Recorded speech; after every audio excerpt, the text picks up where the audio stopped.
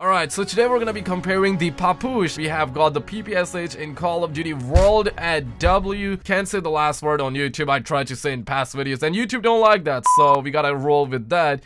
We've also got the PPSH in Black Ops 3 and now finally in the new Call of Duty WW2 as well, and this is going to be a good one. You guys seem to like the M1911 and AK-74U weapon comparison I did. It was like Black Ops 1 versus Black Ops 2 versus Black Ops 3 weapon model, you know what I'm saying, right? And I decided to do the same for the PP as well. If there's any gun that you want me to compare, or if there are two different weapons you want me to do a versus off, let me know in the comments. And also real quick, shout out to these guys for subscribing. If you're new to the channel, hey, make sure to subscribe and let me know in the comments so I can feature you in my next video, and I will be featuring some more of you during this video as well. I got you. But PPSH is a classic. I feel like in the new Call of Duty everyone expected it to be there because of course the time and the setting, you know what I'm saying, and I'm so glad they brought it back yet again. Now I will compare the model, the sound and everything, and we're gonna start from Call of Duty World at W. Now I will throw a picture on the screen just so we're on the same page, and this is the description of the Reaper itself. It says, if upgraded via pack punch machine and theories, the gun is entitled the Reaper and has a magazine size of 115 that seems to rival that of a machine gun. This may be a reference to Element 15. Oh, it is. Goddamn. It has a vast increase in damage, doing more damage than the MG42 and M1919 Browning, even if both are upgraded, but it still burns through ammo very quickly. Oh, my boy PP, you know what I'm saying? So it advised that the player has a backup weapon that they can use. The Reaper also features a decrease of recoil. Its fire rate is increased to around 1600 RPM. Guys, that's my boy PP, and adding double tap root beer would boost it all the way up to nearly 2000 RPM, making this weapon be used up very quickly. Now here's the chart of the PPSH 41. Now the damage is 60 to 100, and when its PAP is 80 to 150. It's fully automatic. The rate of fire is 1250 RPM when it's non-PAP, and when you PAP it, it's 1578, closer to 1600, and if you get double tap it's gonna be 2000, which is just crazy. The magazine size is 71 rounds in the mag or the drum mag and 355 in reserve, but however, once you pack punch this B, it has 115 in the drum mag and 700 in reserve, which is just crazy. It has the reload speed of 2.1 if you reload midway through, if you have one bullet left or whatever, right? But when the magazine is dry, it's gonna take you 2.8 seconds to reload. The mobility is high, of course, my boy PP, you know what I'm saying. But now I'm gonna play the sound, hear it out, and we'll move on to Black Ops 3.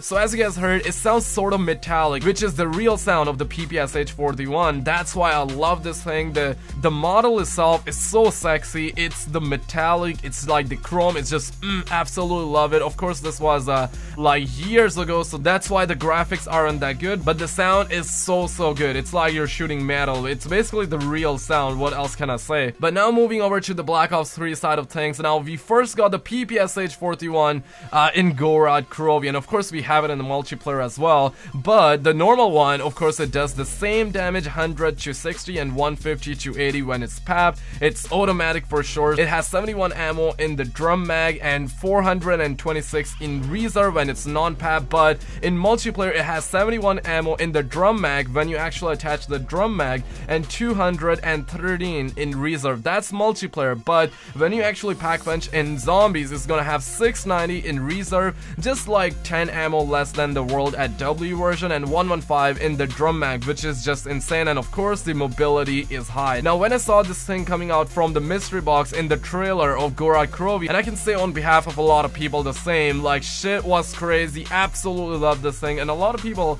had a nostalgic boner for it as well. And in Black Ops 3 it's a wooden model of PPSH that sort of looks like plastic, I'm not gonna lie, and don't get it twisted though, it's just me comparing because I love this thing. thing. A lot of people assume you're hating if you compare, so don't get it twisted. I love all the models, but of course some more than the others. The sound is really not that great. The firing rate seems to be super slow in Black Ops 3 side of things, although I actually play the sound while having double tap, but don't worry, I will actually go down and I will lose my perkaholic just for the video, and I will play the sound without me having double tap. So check it out and we'll move on to Call of Duty WW2.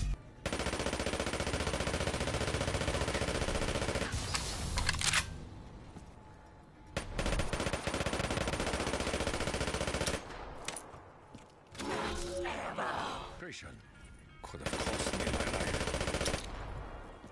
Now, as you guys heard the sound, it's not that great when we compare this with the World at W version. Of course, the World at W version was the real sound of the PPSH 41. I like to pronounce it that way, I don't know why, but it's just that the sound in Black Ops 3 is not real, and it doesn't feel genuine to me, and I don't really like the sound, but I really like the model, although it looks like plastic. Like I said, it's a wooden model of the PPSH 41, and the iron sights are great in Black Ops 3 version. It's super clear. Of course, the graphics are really the best in Black Ops 3 in 2017 even. But we're now going to move over to the Call of Duty WW2. Now, first of all, I want to say that this is like coming from the beta, so when the full game launches, I will do another one, and of course by then we're gonna have zombies, so it's just gonna be a pure zombies versus video. But I just wanted to get this out there because a lot of people were asking me to do one, but this is coming from the beta, which is still going to be the same in the final version as well. Now check this out, the WW2 version looks absolutely amazing. I feel like this is by far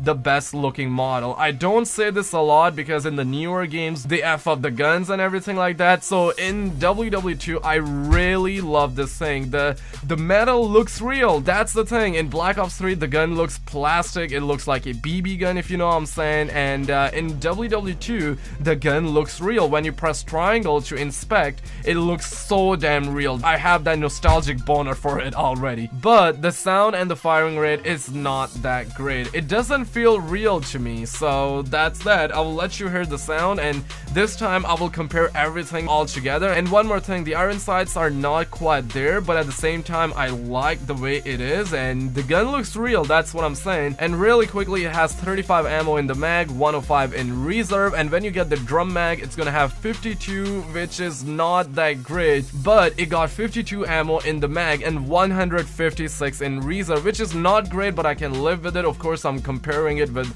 other games because in the past games we had 71 normally, and then we got like 213 in Black Ops 3 multiplayer, if you know what I'm saying. And just by going over into the division section and inspecting the gun itself, the damage, it says 6, basically 60, the range is 50, accuracy is 6 or 60, the firing rate is 80, and the capacity, as you guys can see, it's 35 to 105. Of course, that's like without us having the drum mag, which is awesome. I can live with it. It looks really damn great. And now I'm gonna play the sound from Call of Duty World at W, then I'm gonna play the sound of Black Ops 3 once again, and then I'll play the sound of WW2. Hear it out and let me know in the comments which version do you like better. Subscribe if you happen to be new, and smash a like if you did enjoy this video, and here it is.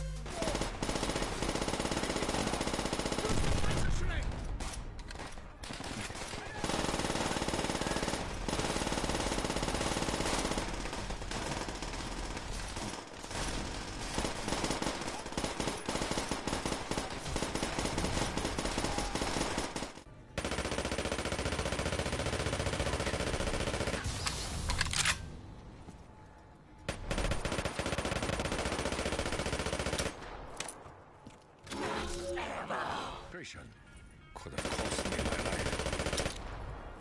Control them. Securing Kaiser. Enemy controls A.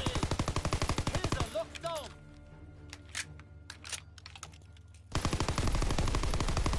Enemy controls B.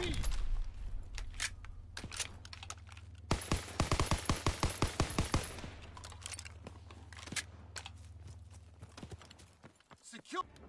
Our mission is to delay the enemy until reinforcements arrive and protect our flag guns. That battery will keep enemy bombers out of the skies. Looking for!